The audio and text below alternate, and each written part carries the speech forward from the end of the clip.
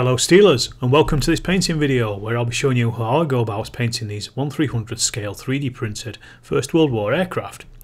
These were printed for me by a friend and I use them in Algernon Pulls It Off, of which you can see some more videos on the rest of this channel.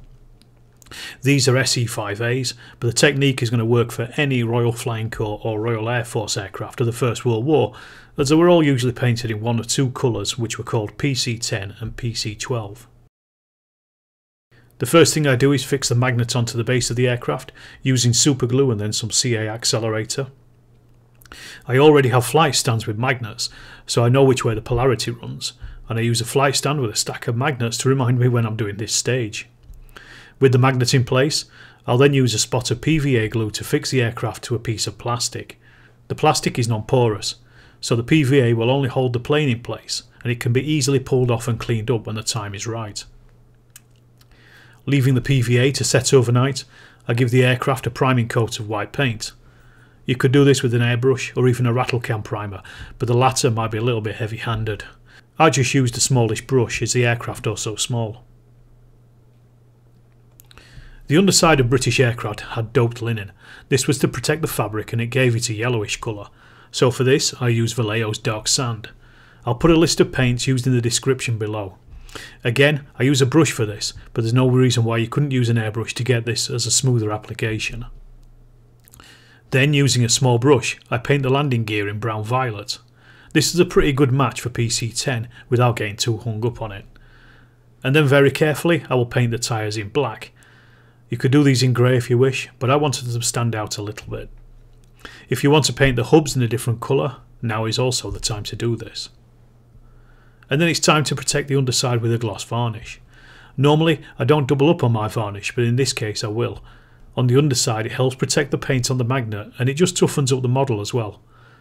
So when this is dry I go over again with a matte varnish to dull the gloss down. You'll notice that I don't add decals to the underside. This is because you'll never see them in a game, so I think it's a waste of decals. But if you want to go that extra mile and add them, then please do. When the varnish is dry, I pull the aircraft off the plastic piece and I'll clean the rest of the glue off the wing. Then I put the plane onto one of my spare flight stands for painting the top side. The basic paint here is brown violet again, replicating that PC-10 colour, and this goes on all the upper surfaces.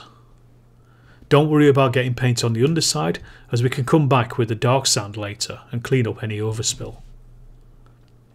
So the next thing to tackle is a red, white and blue flash on the tailplane.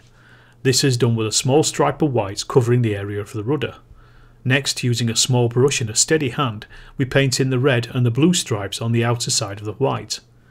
You can always go back here and cut in the white again to neaten up when you've done.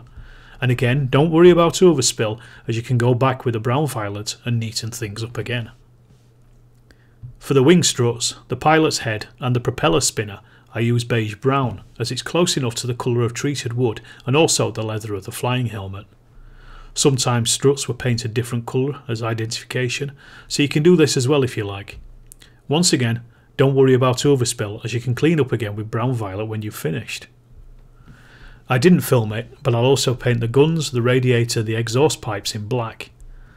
Once I have neatened up the areas of the paint spill and it's dried, I then give the model a coat of gloss varnish again. And then we're on to the final stage of adding decals.